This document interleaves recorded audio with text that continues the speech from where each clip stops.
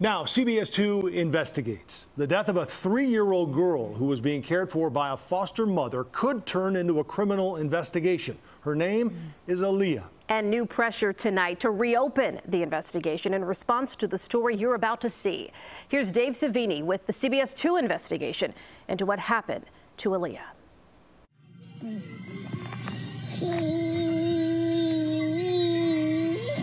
The little girl behind this adorable smile is Aaliyah Benka.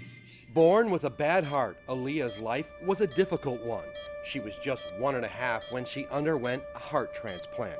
It should have been the beginning of a new, healthy life, but Aaliyah needed more help. Her biological mom couldn't care for her, and her mom asked DCFS to find her a safe home. Aaliyah came to me as a baby when she was 1. DCFS gave custody of Aaliyah to this foster mother, Karen Castleberry. And I kind of fell in love with her. She was a bubbly, smiling little girl. She had been through so much. She was even featured in a promotional video for a hospital. Castleberry is what DCFS calls a specialized foster mother, trained to take in children with special medical needs. Dr. Farn, we got a doctor's visit. She had already fostered another child who had a transplant and also needed the same medicine as Aaliyah. And Castleberry knew how critically important it was that Aaliyah was always given her anti-rejection medicine, tacrolimus, for her new heart. I always knew that there was a chance that I could lose her. And I knew that she wouldn't be with me forever. But just 1.5 years after getting Aaliyah, her body started rejecting the heart. An investigator's report says Castleberry told them she found the little girl in distress on the patio of her home on Chicago's west side. Instead of calling 911, Castleberry drove Aaliyah to Lurie Children's Hospital. A DCFS report says Aaliyah was hooked to machines for 5 days, but the damage to the toddler's heart was too much. She died and is buried here. But now, 3 years later, the CBS 2 investigators have uncovered alarming details about her death. A medical examiner report shows Aaliyah's heart doctor suspected Castleberry had neglected to give the child her life-saving anti-rejection meds. Excuse me, Karen. I'm Dave Savini from Channel 2, and I got to ask you some questions about DCFS. We tried to talk to Castleberry about Aaliyah and what we found in these Cook County Medical Examiner, police, and DCFS reports. Piecing together these documents, we found Aaliyah's cardiologist was alarmed when she reviewed Aaliyah's blood work and saw a very low level of anti-rejection medication. Police and DCFS were called. What? Yes. DCFS's investigation found levels of her medication were nearly undetectable. DCFS found Castleberry responsible for failing to administer the child's medication to her and indicating her for death by neglect and medical neglect. There's a death by neglect investigation that was indicated against you. Okay, we're not going to talk about that. But I would like to talk to you No, we're not. About her. No. Little girl. No. The DCFS investigation also says Castleberry, the foster mother, had not picked up the child's medication for the prior month of September, despite several notifications from the pharmacy. We're not finna do this. We're not finna do this. No. I'm not gonna talk about it? No. Did you appeal it? She did not appeal the findings and surrendered her foster care license. But our investigation raises questions about whether Castleberry should have even had a foster license at the time of Aaliyah's death in October of 2020. In 2017, Castleberry was charged with domestic battery for beating and injuring a different child, a 10-year-old girl with a belt.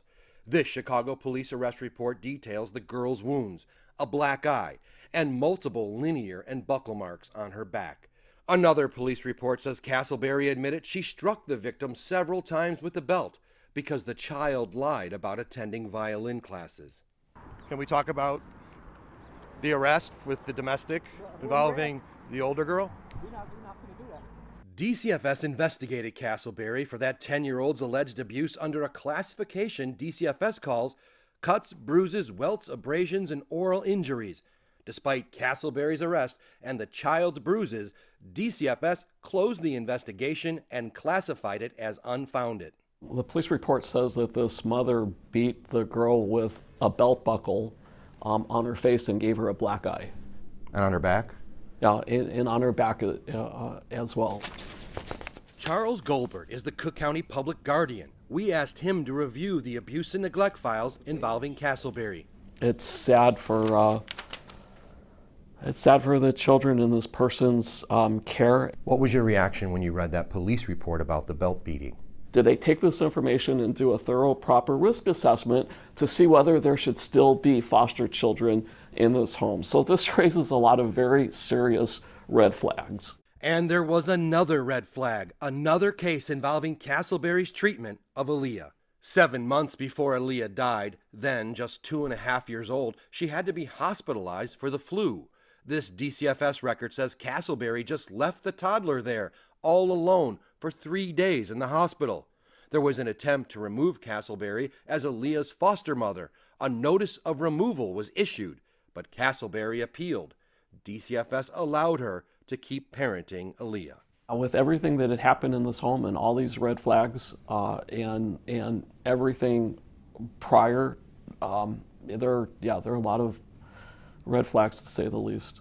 We've spent years investigating DCFS and obtained this abuse and neglect data dating back to 2016. By analyzing it, we found a pattern. When a foster parent is accused of abuse or neglect, the allegations go unfounded 9 times out of 10. It was in this data where we found Castleberry and learned of Aaliyah's death. This is a case that was buried in their records, that we wouldn't have known about had we not done the data investigation. Does this make you wonder how many more are out there? Oh, of course, absolutely. It says you didn't give her medicine. That's not true. Back in 2020, when Aaliyah died, Chicago police also opened an investigation into her death. But what happened to that investigation is unclear, except that it was closed. There were no criminal charges. And not picking up a medicine from a pharmacy for over a month would be critical. Yeah, that would be medical neglect, absolutely. I have the death investigation right here. Now, after our investigation, DCFS is requesting Chicago police reopen a criminal case into what happened to Aaliyah Benka. As the Cook County Public Guardian, you also want the police to reopen this case? Yeah, absolutely, yes. Do you have anything to say about that at all?